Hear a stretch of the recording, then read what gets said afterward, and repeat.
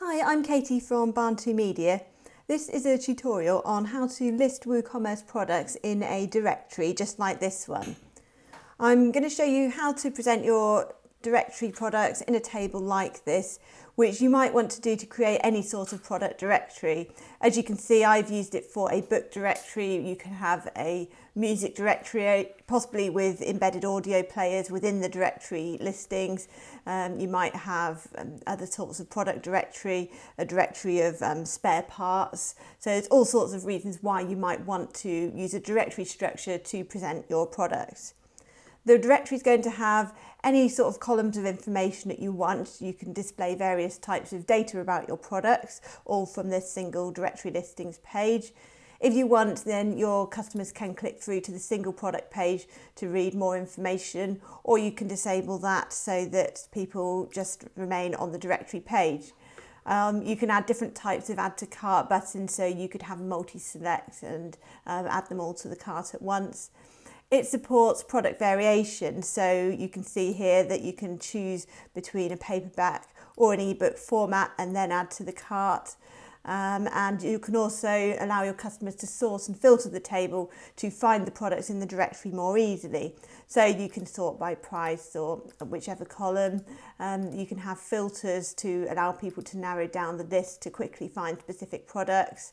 They can choose how many rows display on each page. They can do a search and that sort of thing. So let's get started.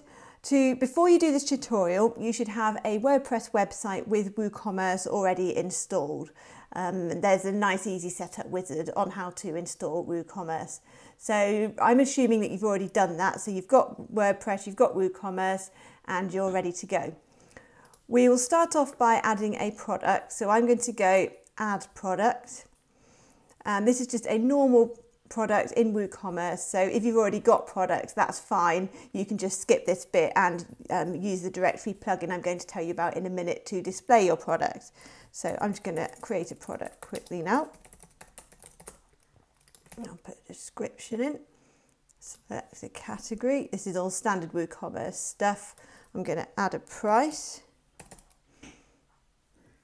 I'm going to go to the short description, add that as well. You can add whatever fields you want. You can also create custom product data using custom fields and taxonomies. So if you wanted to display something like, I don't know, if it was a book directory, it might be the year, then you could create a custom taxonomy and use that in your directory. The knowledge base for the plugin we're going to use will contain more information about all of that sort of thing. And I'm going to use tags, product tags, to display the author. So if we go back to the directory, you can see I've got an author column. I've actually achieved that using tags here. So I'm going to write the author there. And so that's just a normal way of tagging a product and displaying that in the directory. If you wanted to do lots of different types of sourcing, such as author and year, then you might want to use custom taxonomies instead, which work in a very similar way. Use the knowledge base if you want to do that. So for now, we've added the main information about the product. I'm just going to add an image as well. You can display images in your directory. So that's one I've already uploaded. And I'm going to publish my product. So do that, follow that exact process, just products, add product, for as many as you want to list in your directory.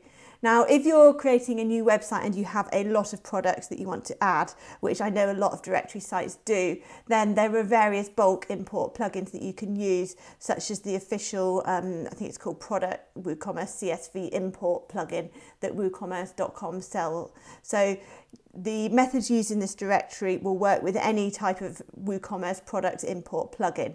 So either add your plugins manually, as I've done, or import them using another plugin, and then you're ready to display them in the directory structure. To create the structure that we've seen here, you need a plugin called WooCommerce Product Table, which is one of our plugins at Barn2 Media. So you need to get the plugin from our website, and I'll put up a link over this video, and then install it in the usual way from plugins, add new.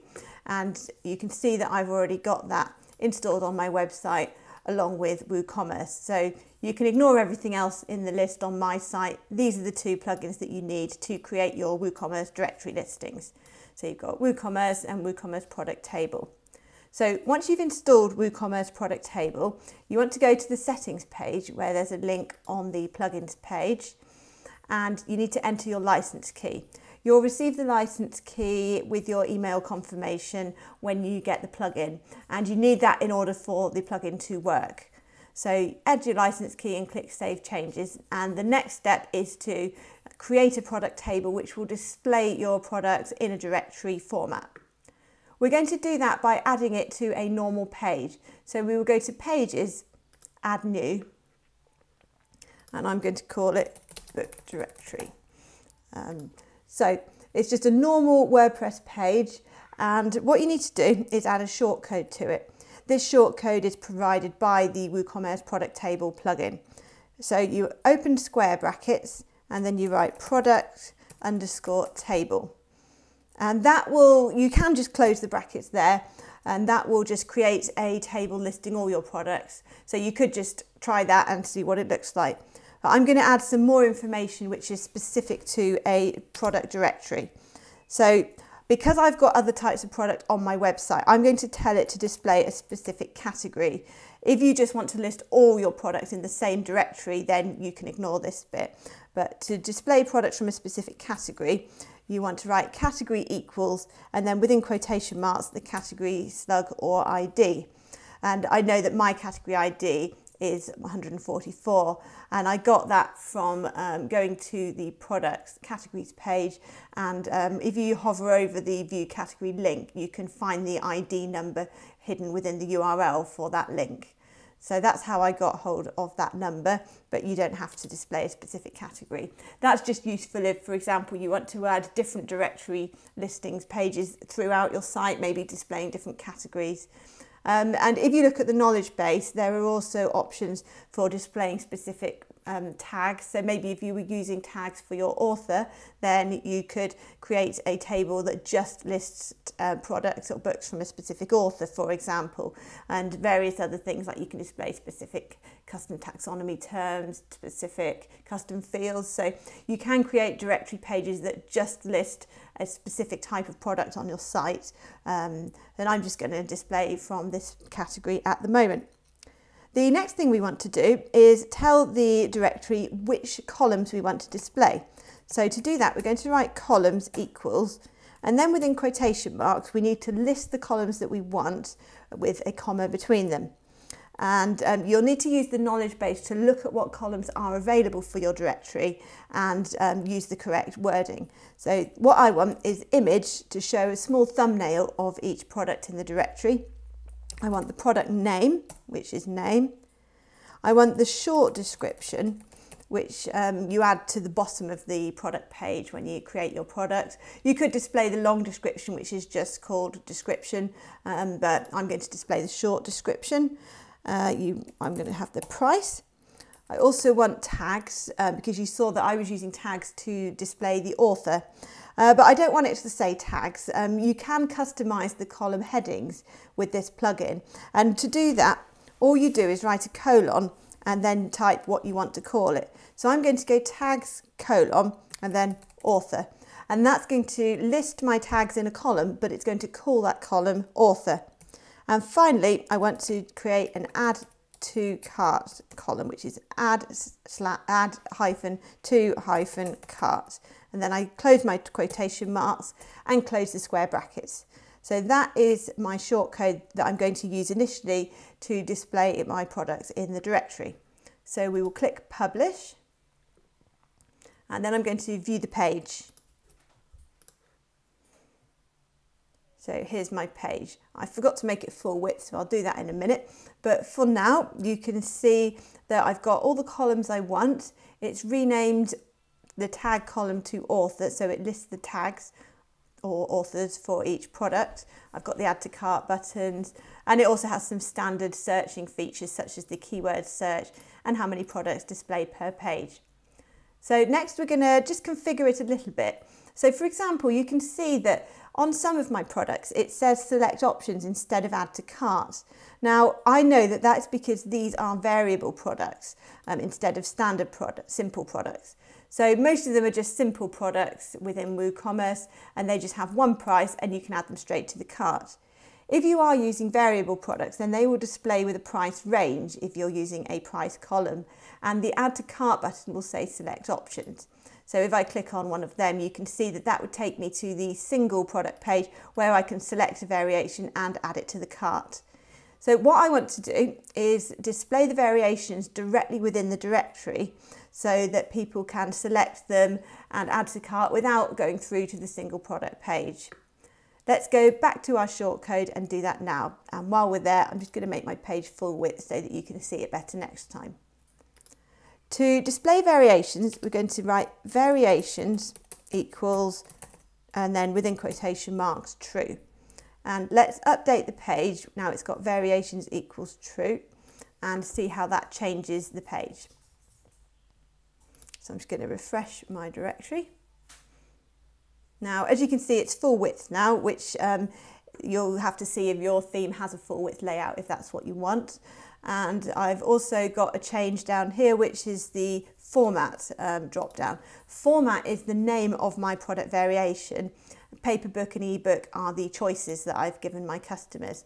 So you can choose a variation and you can see it changes the price underneath the add to cart button, and then you can add to cart there. And I've got that for all my different variable products, while the simple products that just have the one price are not affected by this. So if you want to use variations in that way, you can do. Now, finally, I'm going to show you how to add filters above the table. And to do that, we go back to the shortcode and add filters equals. And now you can either write true like this, or if you're using if you only want some filters to appear, so for example, you don't want your categories to appear as a filter, you just want your tags to, then you can specify exactly which filters you want to appear. So I just want my tags to appear because that's all I'm using here. So I've written filters equals tags, and I'm going to click update again and just show you what that looks like. And there we have at the top a filter for author. So you can choose the author. The reason it says author there is it's taken my column name, so that's how it knows to call it author instead of tags. So you can select books, filter for them based on their author. Now there's a lot you can do with your directory on top of this. You can change which columns appear, you can change how your add to cart buttons behave with multi-select and so on. You can show, hide or move these different elements above the table. There's lots and lots of different options. So have a look through the knowledge base and start planning how you can create your directory exactly how you want it. To get WooCommerce product table, you need to go to our website, barn2.co.uk, and it comes with full support from us at Barn2 Media. So get in touch if you have any questions about whether it's suitable for you or if you need any help setting it up. Thanks for watching.